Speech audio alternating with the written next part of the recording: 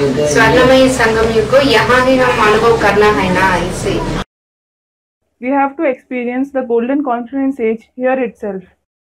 इस दुनिया में रहते समय While living in this world, don't we? मन बुद्धि Through our mind and intellect. संगम युग मन बुद्धि में जो अनुभव नहीं कर पाएंगे वो प्रैक्टिकल में अनुभव कैसे करेंगे? Those who cannot experience the Golden Confluence Age through their mind and intellect, how can they experience it practically? अभी से ही अनुभव करें। पहले तो अपने अंदर सुख की अनुभूति होनी चाहिए।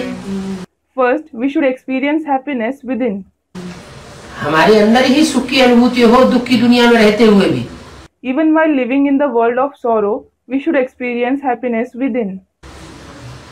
नरक में रहते हुए भी हम अपने में इतने ज्ञान की पराकाष्ठा रखें जो हम सुख अनुभव करें, दुख अनुभव न करें।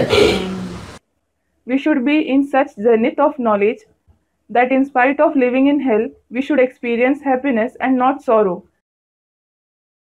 सुखी ही सुखी रहे। We should remain just happy.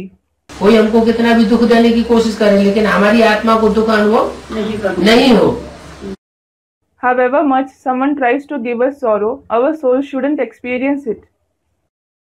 तो ऐसी मनसा की जो स्टेज बनाएंगे वो ही फिर स्थूल स्वर्ग में जो स्वर्णिम संगम युग होगा उसमें प्रवेश कर सकेंगे। Those who make the stage of their mind such, only they will be able to enter the physical heaven, the Golden Confluence Age. नहीं तो नहीं कर सकेंगे। Or else they can't. है जीवन मुक्ति का Student, that itself is jiivanmukti. आगे Yes.